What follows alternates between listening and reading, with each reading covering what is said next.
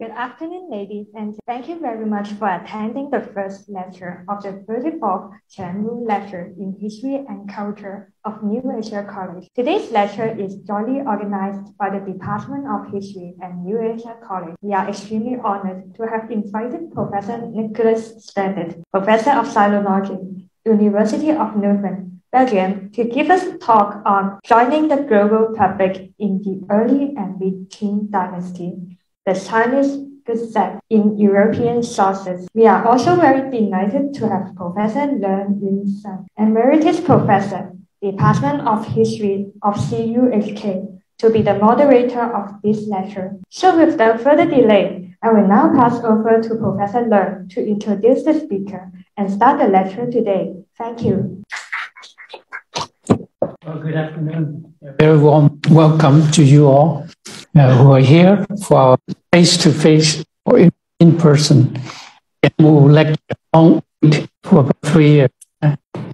Professor Nick, a well-renowned sinologist in Belgium, has been nominated as our distinguished Chenwu lecturer 4 or 5 years ago. That was a long time ago.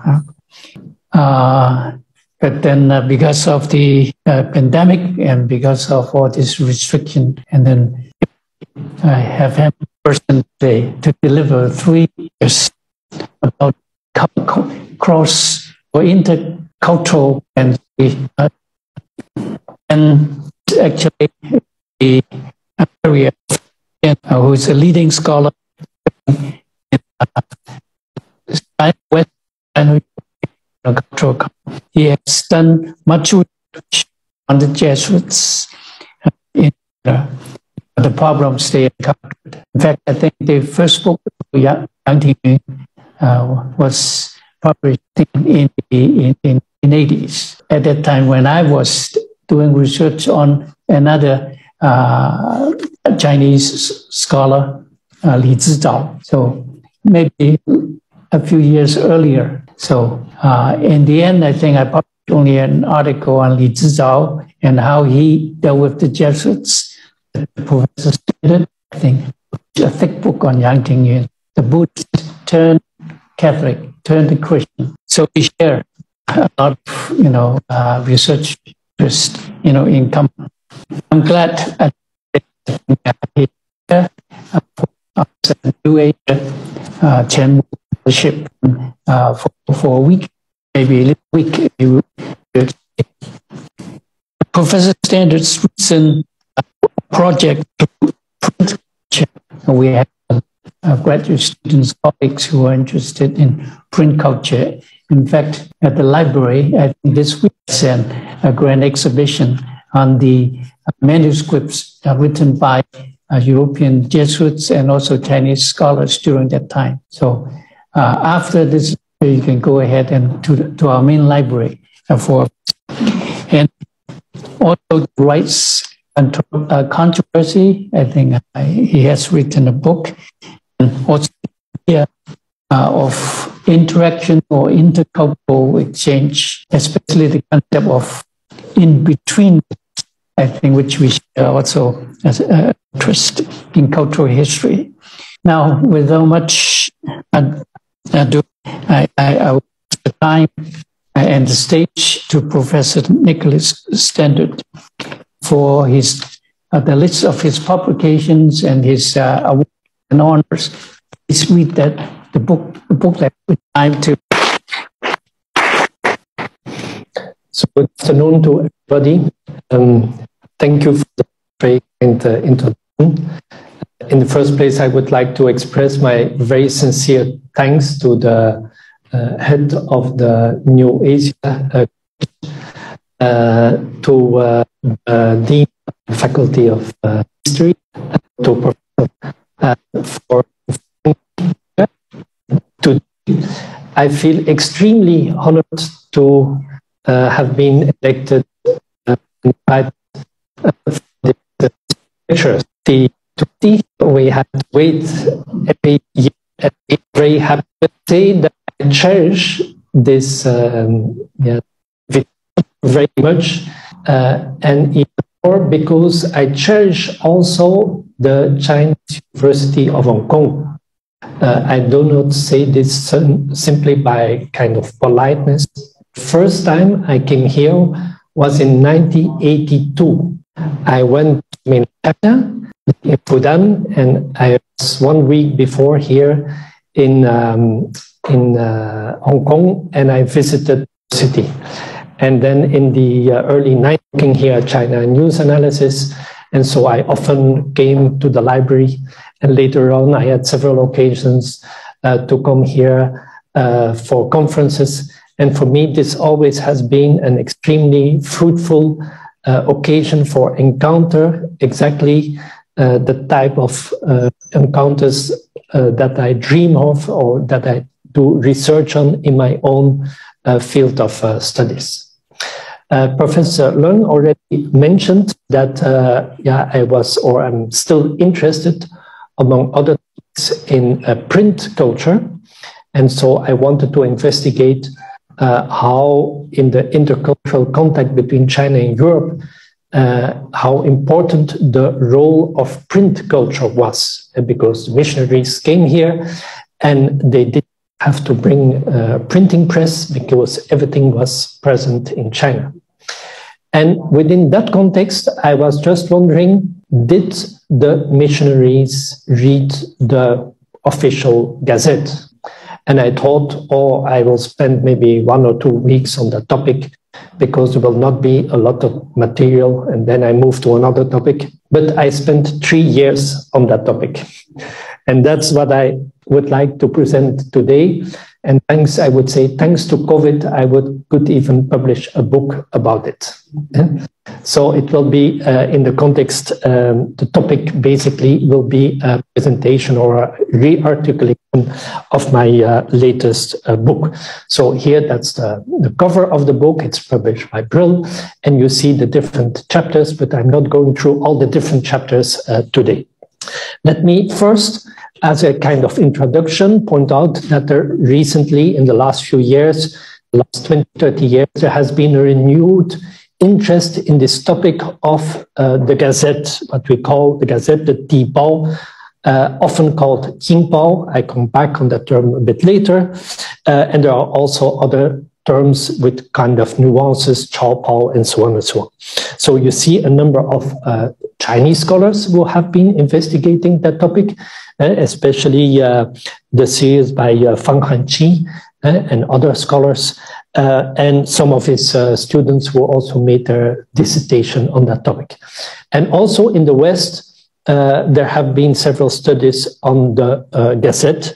And as Mokros points out, there have been different approaches. You can study it from the point of view of the press, history of the press, or the history of the state, how a Gazette can work at state building, or the history of information in society, how it is circulated. So among these recent publications, you see the different types. You had Barbara Mittler on the history of the press, and then you have Hilde de Weert on the Song Dynasty, and that's more the information. And then the latest book also by Emily Mokros, that is more the late imperial China. And in fact, after 1800, our information about the Gazette is quite extensive, also in terms of translations, because there have been a lot of translations of it. And in Brill, you have even a whole website with 8,500 pages that is online and that you can consult in that regard. The point is that before 1800, the gazettes that are left over are extremely few. Basically, it's only from the Qianlong period. And as you know, Qianlong, it's 60 years of reign. And you only have about 394 copies of the Gazette left over. So that means a little bit more than 1.5 years. By comparison, we should not exactly make the comparison, but you have European gazettes from or newspapers from before 1800. You have sometimes complete sets. But in China, it is rather limited. And even here, what is called the Tipao from the Yongzheng period, it's not really a Tipao.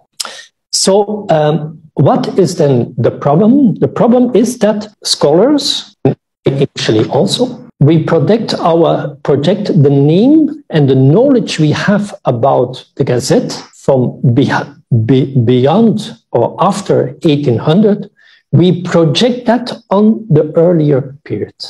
And we use the name, Jingpao, and we use the concept and the format and so on the time before. Or another way, like for instance, Hilde Douay, where we check secondary sources, for instance, the diaries, the notebooks, the novels, to see what information is caught in it on the Gazette. For instance, we know on the basis on a PT that someone 3 or 4 months later than the death of Matteo Ricci says, I read in a Pao the death of Matteo Ricci. And that's a very indirect information. So my question was, can we find some information about the Gazette in Western sources? It's not a preference for Western sources because I mainly work on Chinese sources, but that was my simple question. And can we even find maybe some of the pre-1800 Chinese versions also in European libraries? So extremely simple question. I'm not the first, as some other people have been working on it as well. So in terms of methodology, and there you see the types of methodology that I tried to use, is the concept of looking at a culture from the periphery. I adopt the concept from the Institute of Fudan Daxue, the Wenshe Yanqiu Yuan. Ge Zhaoguang has already published about that. So let us look at Chinese history from the point of view of European sources or sources that are hidden in European libraries. But it can, and you will also see that I also used some Korean sources for it. And moreover, maybe these sources not only inform us about China, but also about how Europeans who lived in China read these sources, how was their reaction, what did they do with it, and so on. Moreover, another concept is this so-called interconnected history, is to see, once we have these sources, to what extent is this Jingpao, is this Tipao connected and used, for instance, also in Europe? Did European, and I'm not talking about the European missionaries in China, but did European intellectuals, savants, use these sources? So these were my basic research questions. First, a final point in terms of methodology. So I've discovered quite a number of European sources. The first point then is, what is the information in these European sources? Is that correct information? In order to know that, I should have access to the Chinese sources, which I do not have.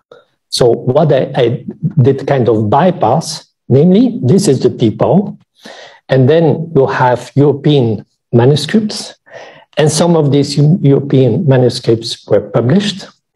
And the problem is that we don't have the original Tipao, except for about 8. I come back on that later. So I bypassed it, and I tried to identify the records in the Sholu to see what was mentioned in this Gazette maybe appears in the Sholu. But the Sholu is not the basis of the Tipao, because the Sholu is published or written much later. And the Tipao was usually a few days after the event with the emperor. They published or they wrote, or maybe 1 month later, but the Sholu is historically much later. So what are the basis of the Shelu and of the Tipao? That are the Qitiju and the Shangyu. So when I had a record in the Shelu, I tried to find it in the Qitiju and the Shangyu. And then I could check whether it was the right origin.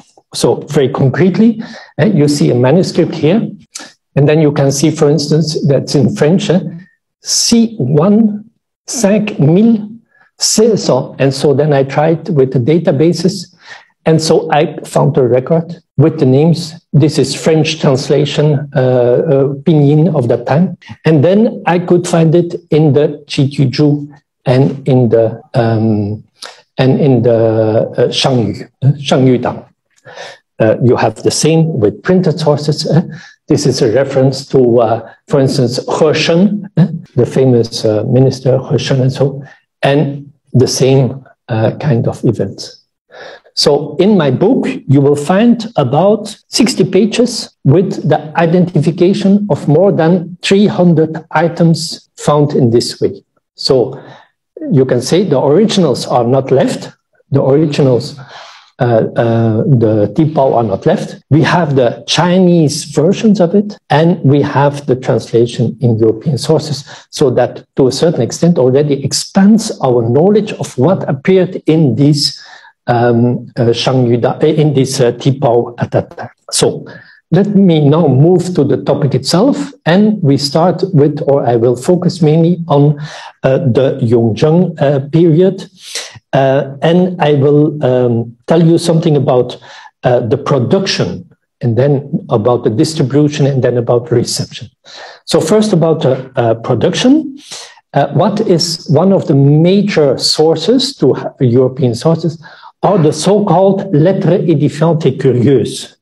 That's an enormous series. And in the lettres édifiantes et curieuses, there are 3 letters by Circonstance, who is not very well known. Basically, he has no writing in Chinese and hardly anything in French, except these 3 letters. And that's about 300 pages. And they are basically only devoted to the Gazette. So what do we find in this? And you can see that was in 1726 that it was written. So what do we find in these letters? In the first place, he gives a description of what is the content of a Gazette. And you see here the list. He says, you will find the names of officials, criminal cases, expenses made, admonitions, rituals performed, and so on and so on. Very nice, because if you look at modern publications, you will basically find the same list. So he has a very good record of what was the content. As I mentioned here again, I try to identify all the different sources, and they are quite extensive. And if you want to know what is he translating, here you have a few examples. So that can be the end of 3-year mourning and installation of the empress, a text about a memorial archway, something rescue the people in years of bad harvest, to relieve the poor, a death sentence, and so on. So a wide range of topics. These are, as you can notice, they are not related to Christianity at all. He also gives information about the structure of the Tipao. So, and that corresponds well with what we know about these early Tipaos. Namely, you first have the Lunyin, and then the Shangyu, and then the Zhe, and then the Tizhou. I come back on that later. And how can we prove it, or how can we find whether that corresponds? In fact, so far, I only found one copy of what was the Tipao during the Yongzheng period. And that is this text that is in the Österreichische Nationalbibliothek in Vienna. As you can see, the title is not Tipao. The title is not Qingpao. Qingpao is much later. It is Tizhou Chuanlu. Do we know whether that is the correct title at that time? I checked many databases, the Jiaolong database and so on. You will not find it. Only in Korean sources. You have this Yenqinglu. These are the delegates, the yearly delegates from Korea going to Beijing, and they stay there for 1 or 2 months, and then they go back and they write a report. And they have several records saying, in the Tizhou Chuanlu of today, it is mentioned this and this and this and this. And there is a note in the text, original note from that time, saying that this is 跟我们的草报一样, it's the same as our official newspaper. Maybe we have a second copy, and that's the glass here in the Musée National d'Histoire Naturelle de Paris. They have a collection of minerals, and these minerals are in boxes, or in this is closed, has never been opened, and you see some of these characters. And so we guess that this may be a copy that they are wrapped in one paper or so of the Tipao. So they have not yet decided whether they want to open it or not, but let us hope that they open it, and then we have a further confirmation. You see how detective work it implies to find your sources. Now, why do we know that this is really the Gazette of that time? Well, in fact, there is this important article by Pan Tianzhen, who already pointed out that during the Qianlong period, the most important, the Tipao or Qingpao, it was called Tizhou Shitian. Shitian here has the meaning of documents. The documented or the Tizhou, the memorials, they are documentation. And it's only much later that the term Qingpao was really used. And in Paris, we have, from the Qianlong period, we have 8 Osdiv copies. And you can see there is also the handwriting, and this is the handwriting of the missionary, and we have the French version of the text as well. And so the Tizhou Chuanlu is the forerunner of the Tizhou Shitian. This is this one is earlier, and that's why it is the forerunner of the Tizhou Shitian. The Tizhou Chuanlu is the forerunner of the Tizhou Shitian. Okay, so this is for the material side of the story. So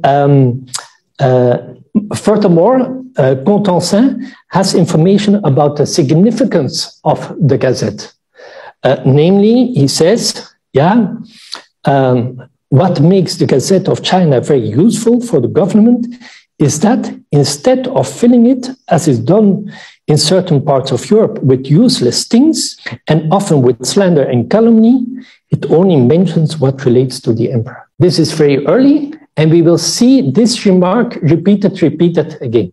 So they start to compare that with the European gazettes or newspapers at that time.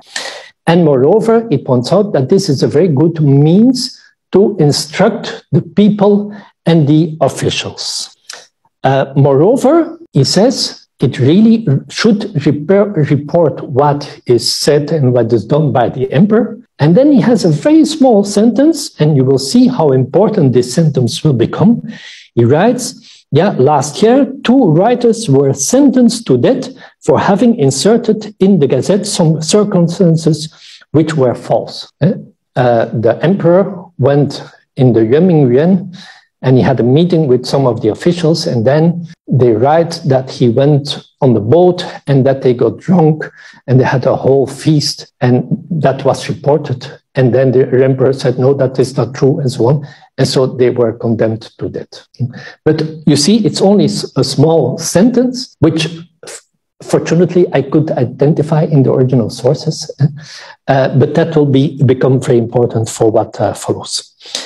Finally, he has some personal explanation saying that, this kind of gazette is very useful for the missionaries they really should read it. And I spent already 20 years in China, and I didn't do that before, but now I regret it, because you find so much information about religion and laws and customs and language and so on and so on. And so he also mentions, yet the European missionaries has always neglected this reading because they do not know enough the language, or because they associate it with Europe, where anything is put in it, good and bad, without any distinction. And that's why they don't read it. So interesting remarks to see their feelings about it. So this was the first case, but that's already 300 pages. And then there is another case, and these are manuscript sources that are kept in the Propaganda Fide, the archives of the Propaganda Fide in Rome. And what is particular here, so this person is living in Canton about the same time, and they have copied by hand some complete Tipao. So that's very precious for us, because there you have not the original version, but the original Chinese text, and also translated into Italian. So they also give information about the content and about the form. There are some differences, because Contensin, he addresses it to an individual.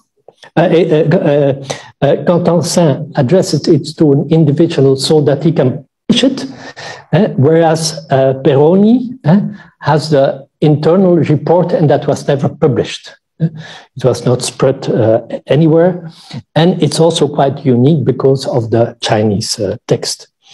So he also has the same personal considerations. He says, nor is there any danger that the story will be altered by the passion of the writer. And so he insists on the same point. It is a report about what the emperor says, and the authors of the compilers of the Tipao are not allowed to change it. So is there any difference, or what can we see? Because on one hand, they are reporting about all this, but there is also a vision that appears from behind. And so Contensin, he writes also about the emperor, and despite the persecution of Christianity, he has a quite laudatory description of the emperor, on the Yongzheng emperor. So he mentions that it is a wise government, that the emperor is in service of public utility, that there is an active bureaucracy, and we have to point out that this view is not necessarily shared by all the other missionaries or Jesuit missionaries, but he is very positive about it. Peroni, he has a more mixed view, because despite the persecution, he also has a positive view on the emperor and the bureaucracy. He says that the emperor is good as lecturing, and that he holds speeches to reproach his officials, that he is attentive to the needs of the people, that the bureaucracy is in communication with the emperor, and so on and so on. And so on one hand, quite positive, but he also has a negative view, more nuanced. He says that the emperor is blinded by his officials, that in his speeches, are disconnected from reality, that there is famine, but he doesn't know anything about it. His blindness results in the cruel persecution of Christianity, and the bureaucracy is always flattering the emperor. And so that's a more nuanced vision about it. So as a first, this was the presentation, as a first kind of small conclusion, what can we say? Well, on the one hand, looking at from the periphery to the sources, we get to know something about the material side, about how was it constituted, and so on and so on. And also, we know something about the of these sources. So now these sources arrived in Europe. We mentioned that Peroni, its manuscript was not this, but the Lettres édifiantes were public and they were published. So the question is, how far distribute? What happened with this text? So here we can look at academic journals and newspapers and also some books. So in Europe at that time, there were academic journals. Two famous journals are, you can find fully online, Le Journal des Savants and also Les Mémoires de Trévoux. And what is typical for these academic journals is that they make very long reviews of publications with a lot of excerpts. So this is a new way of distributing the same knowledge. And we find in them extensive quotes from these letters. So the letters or the knowledge about the Gazette is spread more widely than only by the Lettres édifiantes et curieuses. You have also some newspapers or some pamphlets. This is a book, a newspaper called The Bee Revived. And in it, you find again the reference to the Public Gazette. And also they are the reverse of European newspapers. And you find the reference to two writers that were condemned to death. So that apparently was an important aspect. Another publication is Description de la Chine, 4 volumes, where it's an enormous source of information about China. And there is a whole chapter on the Chinese government. And you can see this book was published in French, but also in English, in Russian, in German. And you have a whole section on the Gazette. Nothing is inserted in the Gazette, but what has reference to the government. It's aimed at instructing the officials. And again, a reference to our 2 writers who were condemned to death. More information? Yes. At that time, there were some books on Chinese and world history. For instance, Histoire générale de la Chine. This is a collection. It's one work published in 13 volumes, more than 7,000 pages. As you probably know, in European languages, you have the Cambridge History of China, and that's about the largest collection about Chinese history in English at this moment. I think there are 150 scholars who worked on it. This work is published by one person. Translation from Chinese and from Manchu. And in fact, it's still the largest work on Chinese history published by one person since the 16th or 17th century. And again, you have a whole section. And they used that information for the Yongzheng period. They used the information from the Gazette. Another work is also Marcy, Histoire moderne des Chinois, again using these sources. So what can we say about this distribution? And here I refer to Jürgen Osterhammel, who wrote and writes, Europe was well informed about the Gazette and about events in China. Well, I'm writing that, but then the sentence from Osterhammel is, around the mid-18th century, the public in France and Germany was better informed about China than about many countries on Europe's periphery. So that's quite interesting to know. They were informed by these sources. And what is typical for that time is that Osterhammel, who extensively shows that these sources are based on original Chinese text. And of course, when you translate, there is also always interpretation. But there was a kind of attempt to let the sources speak for themselves. So to say, you want to know something about China, Du Halde also writes that. Well, the best way is that we translate Chinese sources. And that's what happens also with the Gazette. And as you probably know, in modern scholarship, we tend to analyze and to criticize and so on, which is also a very interesting approach. But there is certain difference between that time and between our times. The Description de la Chine, for instance, it's and Mémoire concernant les Chinois, on which I will come back. It's very impressive how many texts, in fact, were translated directly from Chinese. So this was the distribution. The next question is, but how was this information received? In fact, yeah, when you have it already in description or in this, it's already a way of receiving. But how can we have very explicitly reception of this information about the Gazette? And here we can look at the Enlightenment thinkers, Voltaire, Montesquieu, Quesnay, and another text on which we come back. First is Voltaire.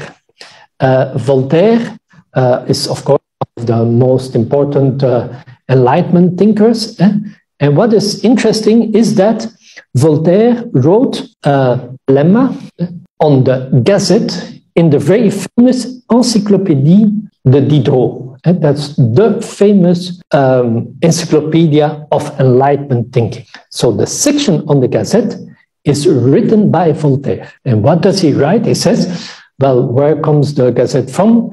That comes from Italy, from Venice, the name at least, where you had to pay for one piece of paper with some news, a Gazzetta.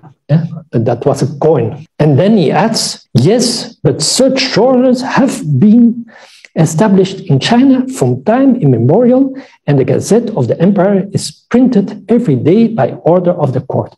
So immediately joins the Chinese information in the Encyclopédie de Diderot. So the first question is, did Voltaire read the sources that we have seen so far? We have proof of it. Why? Because the library of Voltaire, after his death, was bought by Katerina from Russia and brought to St. Petersburg. And in the 70s and the 80s, the Russian scholars were not allowed to do, let's say, reflective work. So they did a lot of editing work. And they published the collections with all the notes in the books of Voltaire. So you have them directly access to it. And then I contacted them. And here you can see, these are the paper slips in the books, in the work, Lettres édifiantes et curieuses. And we can see the notes that he made regarding the Gazette. Like in this case, and here you have another case that he's mentioning, and that's handwriting of Voltaire. So we know that he read these sources. So what does he write about the Gazette? In his most famous book, Essai sur les mœurs et l'esprit des nations, that book is very, very important in terms of history, because Voltaire, that's a world history, and instead of putting the Middle East and the place of where Christ and Abraham and Isaac and so were, no, he puts China first. Says that was most ancient country at that time. And he has reference to the Gazette. The Journal of the Chinese Emperor is the most authentic and useful newspaper in the world, since it contains the details of all the public needs, resources, interest of all the orders of the state. And so he gives a lot of information, or he uses a lot of information about the Chinese government, the imperial system, and so on. And what happens is that Voltaire is thinking about what is the ideal government, and he uses this information of China to construct his own view on the ideal government, and not on itself, but on the ideal government in his idea. So he writes, the new emperor surpassed his father in the love of laws and the public good. No emperor encouraged agriculture more. And there is a whole dispute in France. the different types of government, and you have among them the despotic government, and you have a monarchy and a despotic government and so on. And so they discuss whether China is a despotic government or not. And so according to Voltaire, there is no evidence of a despotic or arbitrary government because you have a monarch who governs relying on subordinated administrative boards. And so he praises the examination system and how everything acts through the system of the bureaucracy. And so that's his opinion about it. We move to Montesquieu. In my book, it's much longer, but I just give a few ideas about it. Montesquieu, we have again the same references, whether to as a proof that he read the Lettres édifiantes et curieuses. So, and that's in the manuscript, the Geographica. He is the opposite view in this discussion.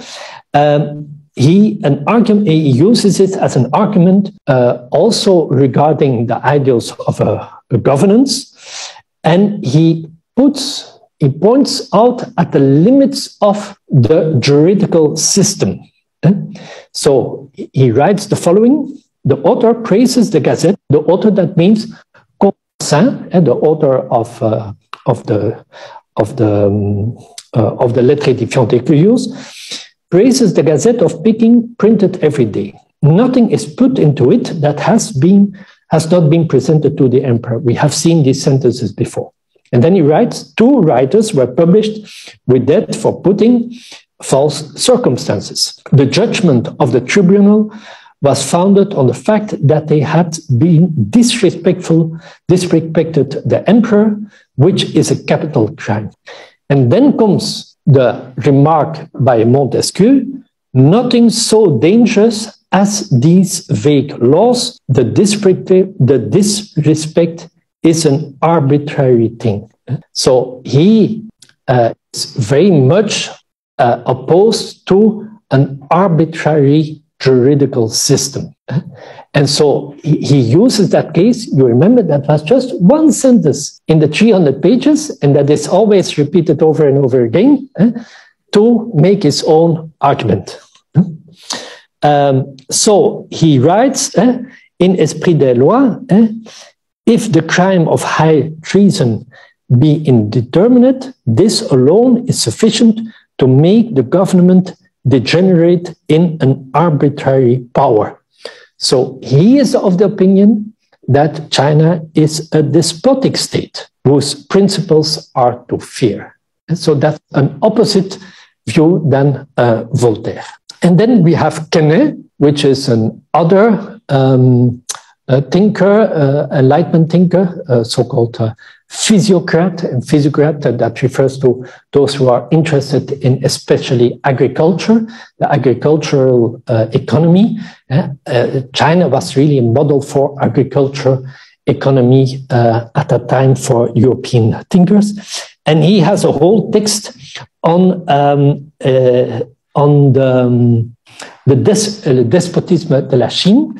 But as you will see here, the name of despotism is different than under Montesquieu, because he speaks about a legitimate despotism, namely where the legitimacy is manifested both in the moral and economic laws of the emperor and in their control of absolute power. So he advocated the Chinese meritocratic selection of officials instead of the French aristocratic system. It says we in France, we have this aristocracy, and look at China, they have an examination system. This is not a barbarian government.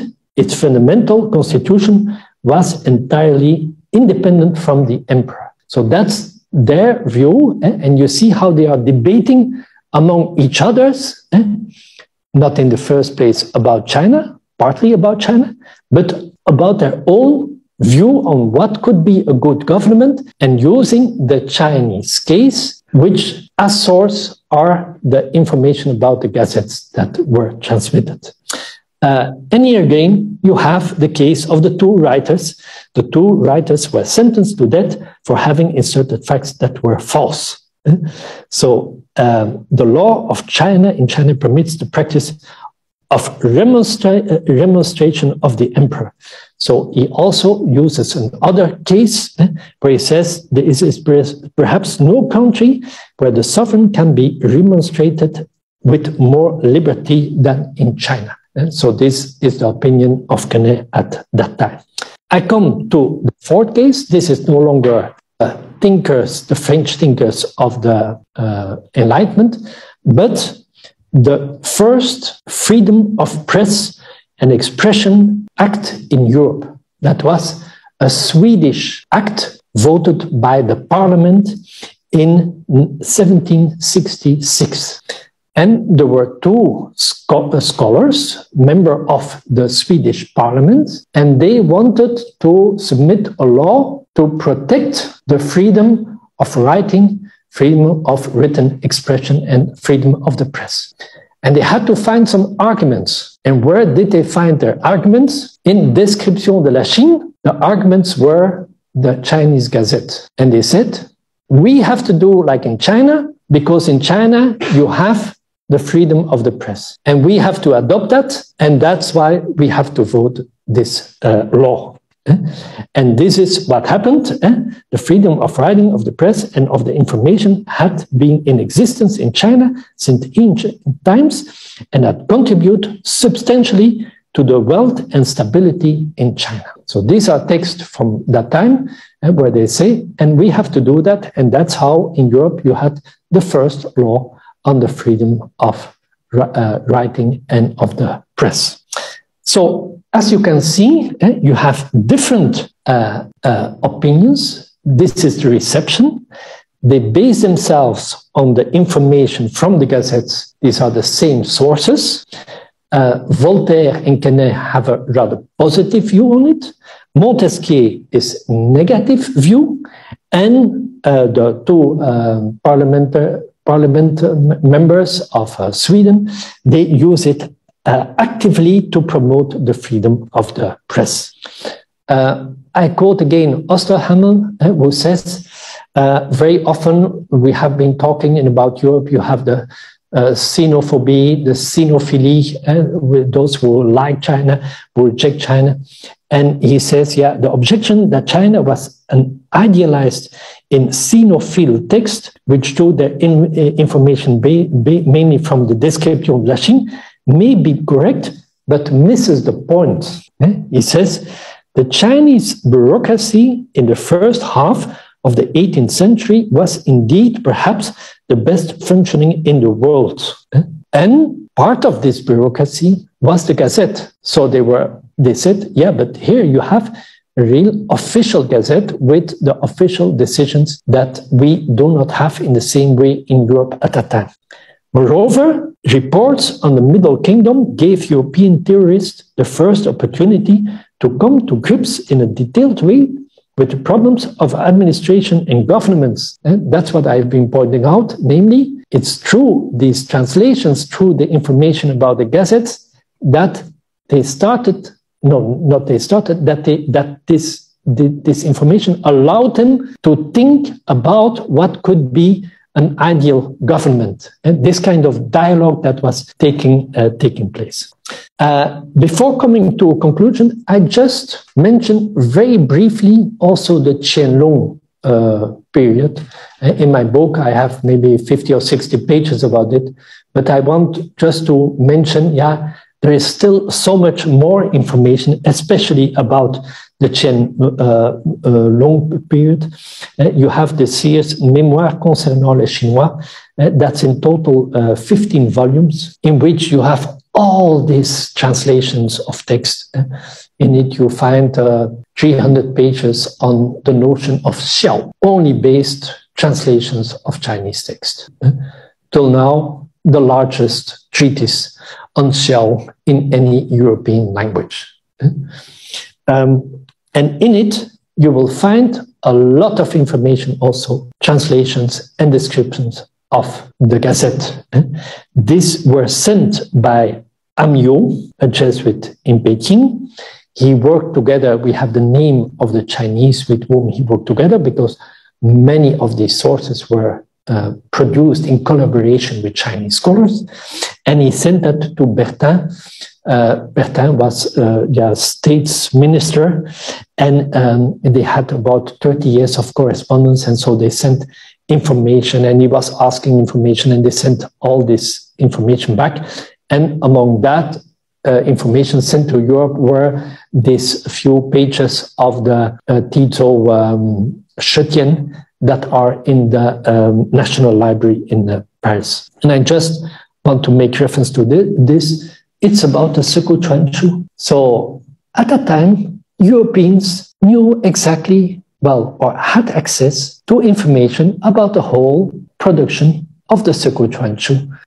And they translate parts of the Tizo Chrétien, in which it is said that two children of the Qianlong emperor, they were among the correctors, but if they make mistake or if they did not correct the mistake, they should be punished in the same way as all the others.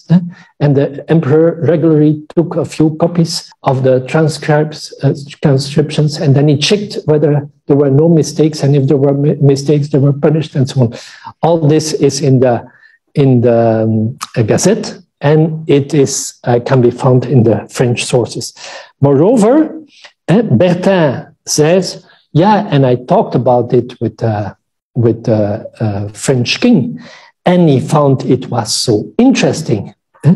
And the king has read all the extracts of the gazettes with pleasure. Of course, this is a small note, but you see that they exchange about it. And Bertin writes, oh, but this collection of the Sekou Chuanchu is really very interesting. We should have one. Can we ask them to give us a copy?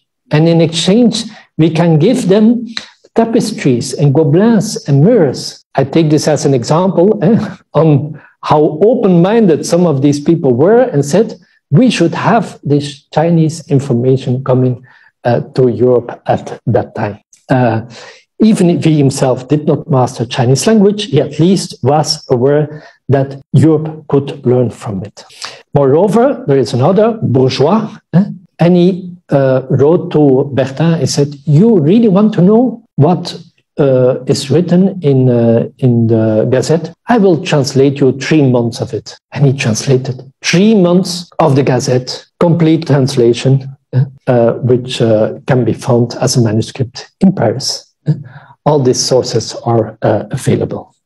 And you can see here Qianlong year. Let me come to a conclusion. I tried to approach this topic from 2 perspectives. The first was looking at a culture from the periphery, the other interconnected cultural history. I hope that I was able to show you how these European sources are, of course, not the only sources, but at least they also expand the knowledge about the Gazette, and of course also the knowledge about how Europeans were reading the Gazette in China itself. Moreover, it was an interconnected history. Instead of only looking at the Gazette, what happened in China, we saw how it was distributed in Europe, but also was read in Europe, and how people started to think about European issues from the perspective of China. And yeah, that is my final conclusion. Through the translations of this Gazette, that gave European readers access to knowledge about the Qing art of governing they would otherwise have been denied. If we did not have these translations of the Gazette, probably they would not have known so much about it. Already in the 18th century, Chinese Gazette joined a global public. Thank you very much for your attention. Interesting and also insightful lecture on intercultural history and cultural exchange between Europe. And you see Europe as a global public already, even though maybe some people. So far, I think we have from the Zoom, I think a lot of people, but no question raised. So I think here we leave the opportunity for the live audience. We have only 15, 20 minutes, I think. If you like to raise a question, please raise your hand, and then also could you tell us also your name and also briefly, Good afternoon. Okay. Thank you, Professor Sander. Thank you, Professor Yang. I want to, this is Pen. I graduated from the university in the political science. And last year, interested about your topic as a sample. I want to ask you one question on the perspective of politics. You know that politics is about the interact, and this is very key point between the two countries, or two, between China and Europe. Europe is pretty right topic in the perspective of intellectual or philosophy. I still want to take in the politics. Yeah. So I want to know how the Jinbao, Dibao influence the political decision from Europe to China. You know that Magari is a diplomatic journey to Qing dynasty. This is very this is a very important event. But from the time, at that time, the European countries can get the Dibao on time. Yeah, so I want to use Volta and the Madagascar as example. But I want to know how it influence that in the diplomatic event just between the two countries or two political institutions. Yeah, thank you. Yeah, the diplomatic relationships. Yeah. Let's say I'm not often using the word influence because for me it's a kind of interaction from which certain things emerge, and so it's not that you have the gazettes and that has a direct influence on politics. No, it creates a sphere of information where ideas start to circulate.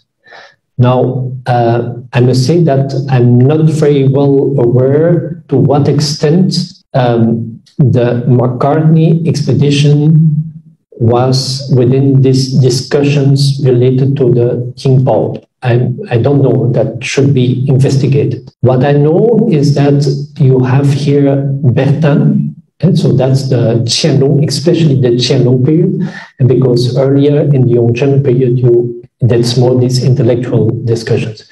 For the later period, so we are talking about the 70s, 80s until the 1790s, so about 20 years, an important figure was Henri Bertin. And Henri Bertin has direct link to a direct access to the French king.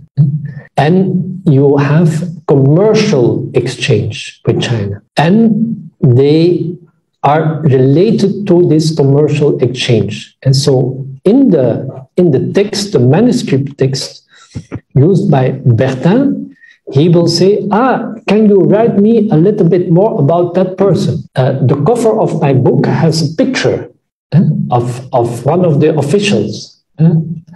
So Bertin asked, can you send me designs of these people?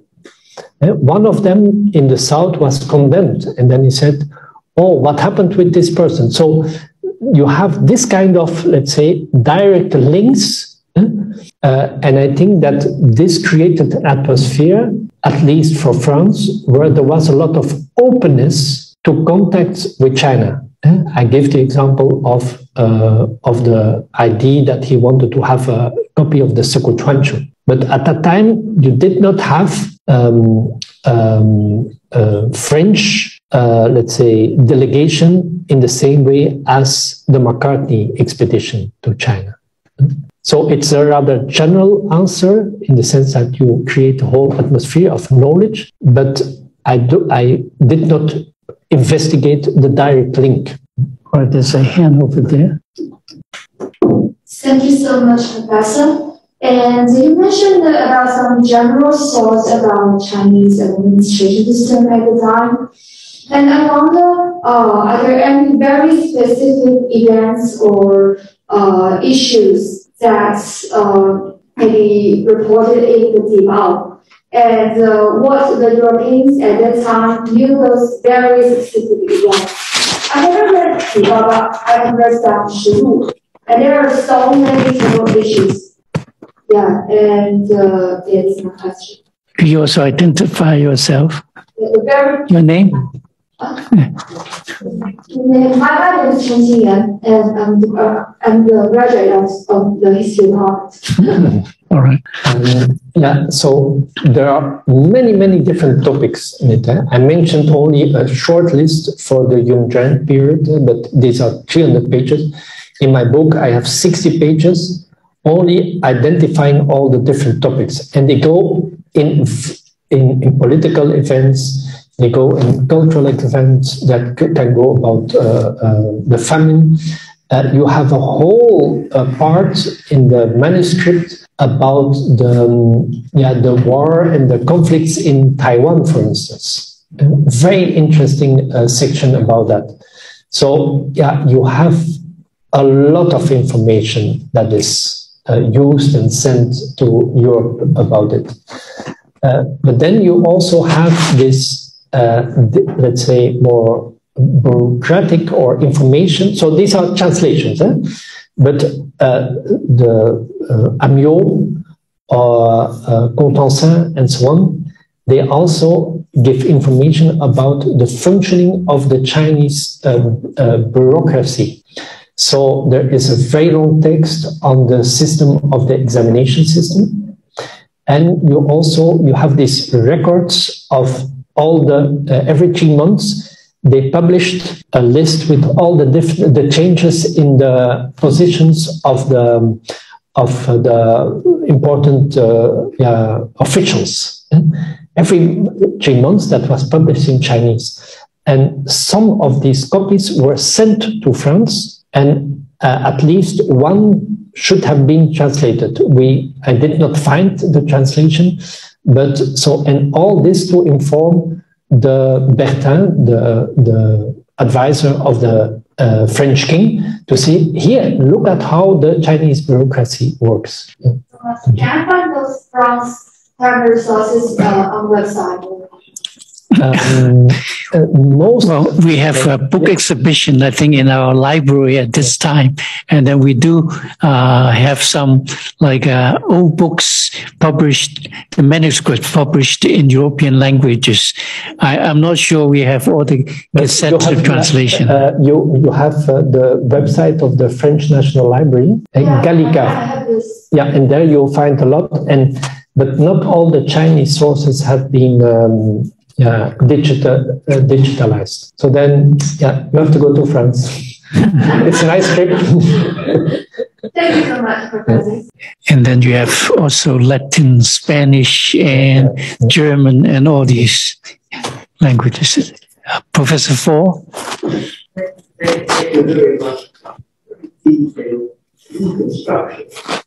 Passage home. But the experience I focus on the essay profession. Would you not be guilty of overloading things? Because the Europeans were not only getting information from the debate, they already knew quite a lot from Chinese sources, and they had years of knowledge accumulated from the Jesuit missions to China. So your newspaper knowledge from China is really being overlaid on a very solid background already. So if you take that into consideration, where would you put the data, the sort of knowledge you're talking about today? So I think you're right that it is somehow overloaded, and that's part of the survey I made. I started to, is this used, and then I just, was it also distributed, and then was it also received? And then of course I only focused on the references of the Gazette, for instance in Voltaire, and Voltaire writes much more about China and also from other sources. And so I completely acknowledge that it's part of, I would say even a fun survey that you really follow one line. The idea behind was basically nobody had written about did Europeans use the Gazette and what happened with that. And then you start to discover all these links. But that's also a bit the limit of the research. Where do we have to situate it in for the Enlightenment, I would say? There I would still say that you have Description de la Chine, in which you have much more than only the Gazette. But these 3 letters by Contensin, they provide so much information about the daily activities of an emperor that you do not find in the same way in other printed sources. And so the missionaries sometimes express their own functioning within the palace and their relationship with the emperor, but that's more in private letter than in published letters. So in that regard, the discussions about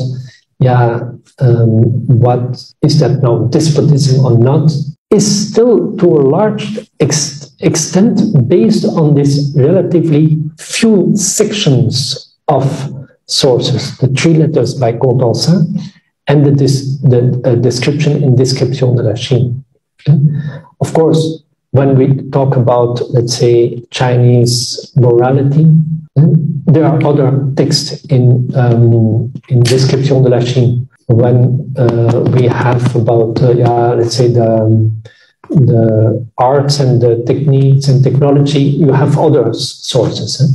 But the more political the importance of the Gazette is still quite high. I don't dare to say how much percentage or so, but it's quite significant. Oh, and any more questions? I think the cultural history between China and 17th or 18th century Europe, we will this lecture focus only on the Gazette and the translation of the Gazette, but also we know the volumes of Jesuit correspondences will provide more information, but not exactly on the activities of the emperor. And also the question of who, even life persons or servants of Jesuits, could also be the passage, I think, through which I think that China and Europe inform each other. If there's another question, I think your political question. Okay, we have Dr. Lee.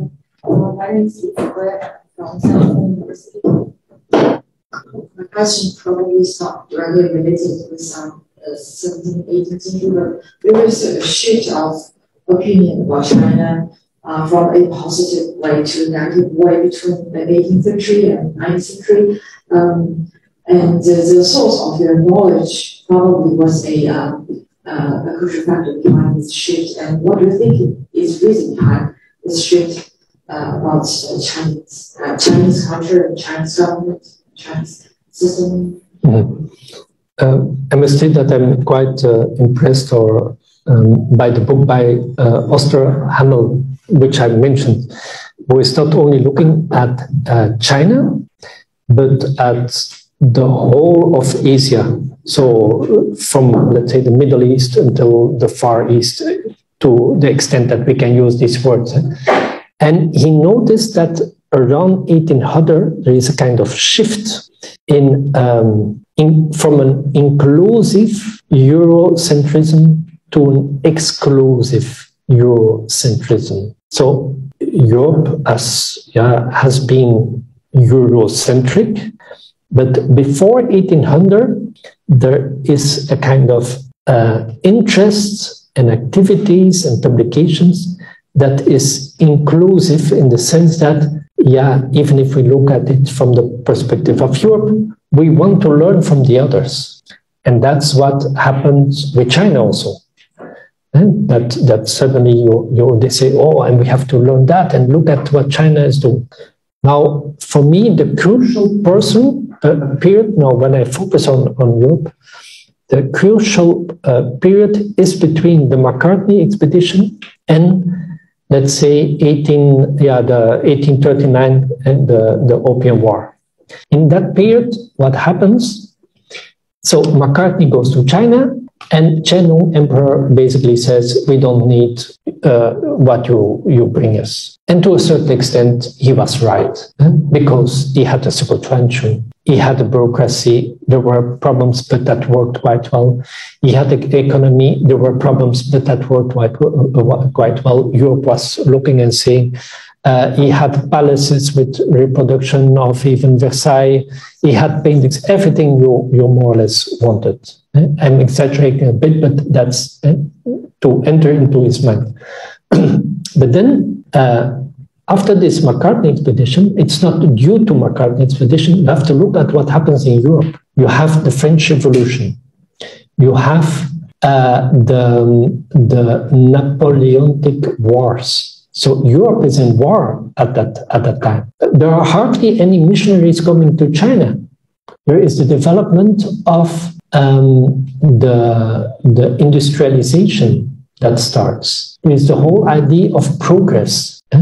There is the applied sciences that enter in modern universities. They are no longer Renaissance, they are no longer, but a new concept of universities. All this is happening in a period of about 40 years, more or less, in which China and Europe have very few contacts. And then the British come back with steamships, no longer the other ships. And so you have the whole idea of progress, steamships and trains. And there they come to China, and with the Opium War, they impose themselves, which is another story. But what happens is that this kind of world vision or culture and so, and I look now from the perspective of China, no longer fits with the Chinese traditional culture, because the bureaucracy, the examination system, to which the Europeans looked and they admired them.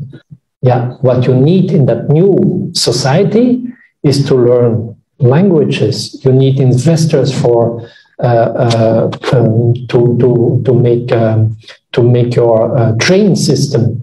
You need engineers. You cannot say, okay, you learn the classics by heart during 30 years, and then no, you need completely different. And there is also a shift that took place not only with China but with other parts in the world, where the more positive view changes in a negative view, or a view to say, what can China tell us?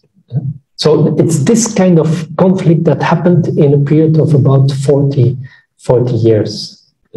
Okay, I understand, Professor Fogg.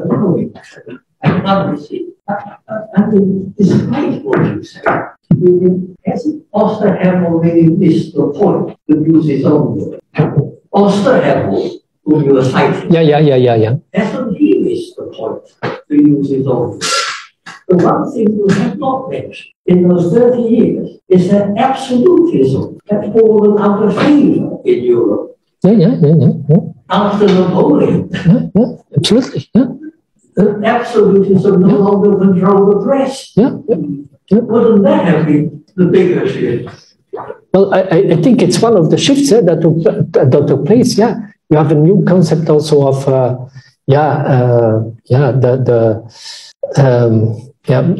I'm from Belgium, and that was at that when we are a very young state, and that's 1830, and that was constitutional parliament, a constitutional parliament. So it's not the king who is the most important; it's the parliament.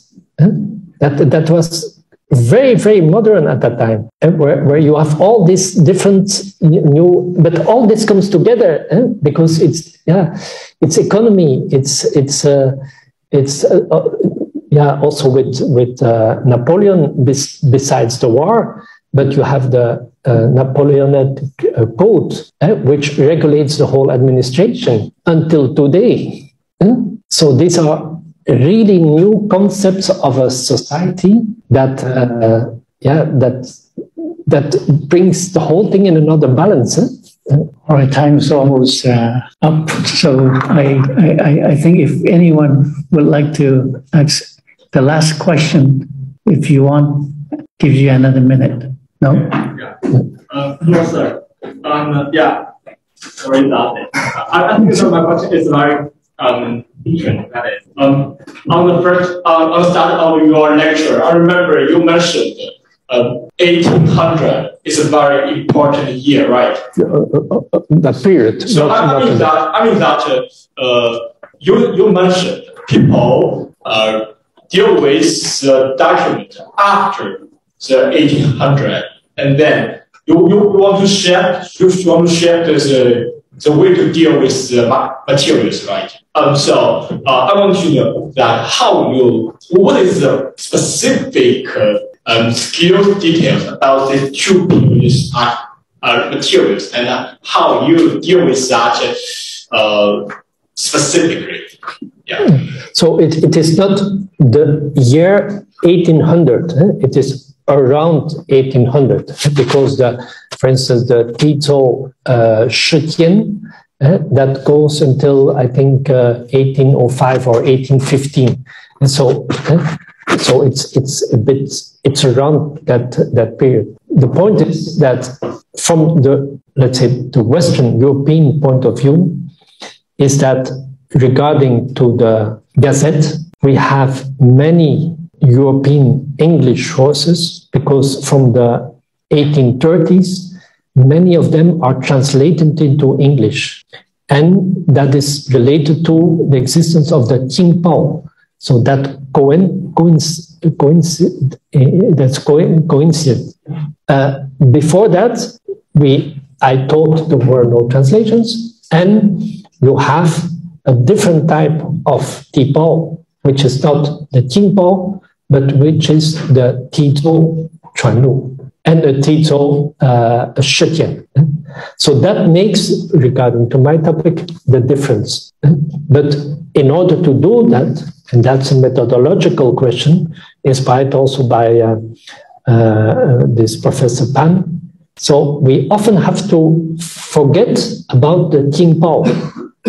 What I did in the beginning, I had the Qingpao in mind. But sometimes you have to say, no, I forget about it. And I try to find what was specifically for the period before. So that's kind of methodological way of doing. Forget about what we have in our mind. All right, just a piece of information. I think at CUHK, I think we have a translation department. We have a research team working on the relationship between history and also the translated material, starting with 1780s, 1790s, the Macaulay mission, led by Professor Wang Wangji, I think Lawrence Wang. I think they published several volumes already. Very good. So, but then the Q&A and the dialogue could continue on for forever, and you still have your chance, because Professor Standard will be delivering the second lecture and the third lecture, and the second one on Friday and the third one on Sunday. So we like to show our appreciation and our thanks to him for today's very first lecture. Thank you for your time. Thank you, Professor Standard and Professor Learn, for this inspiring lecture. And thank you all again for coming. Professor Standard will be delivering 2 more lectures on Friday in CUHK and Sunday at the Hong Kong Central Library. So please feel free to come again. You can find the details of the lecture in the booklet. And lastly, please help us to fill out the questionnaire by scanning the QR code on the screen. Thank you and look forward to seeing you again in the future.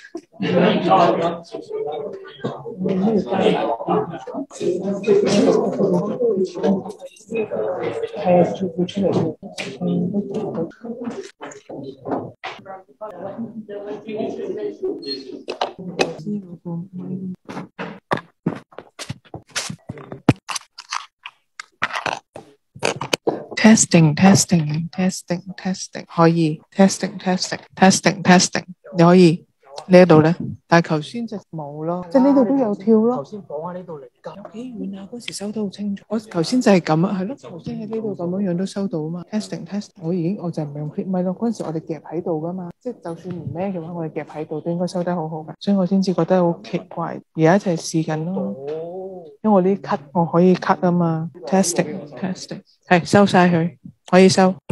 testing。Hello， 冇聲嘅咩？有咯喎，頭先係冇嘅喎，頭先係好細咯，頭先而家都好細啊。但係嗰陣時我哋叫佢哋啲講者係咁樣 clip 喺度，即係以前未有呢個嘅時候係 clip 喺度嘅喎。我係覺得咧白色兩隻虧啲，兩冇所謂嘅，總之兩。